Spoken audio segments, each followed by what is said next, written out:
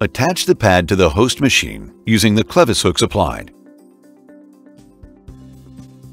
Place the PS1 on the host machine in a location where it will not slide or fall off. Connect the quick connect hose from the pad to the side of the unit. Lower the pad onto the material to be lifted, making sure it is positioned as close to the center as possible to keep the load balanced. Turn switch to the vacuum on position to initiate the vacuum. Refer to the lift capacity chart on the pad to determine how much vacuum is needed to safely perform a lift. Once the required vacuum level is reached on the vacuum gauge, the lift can be performed.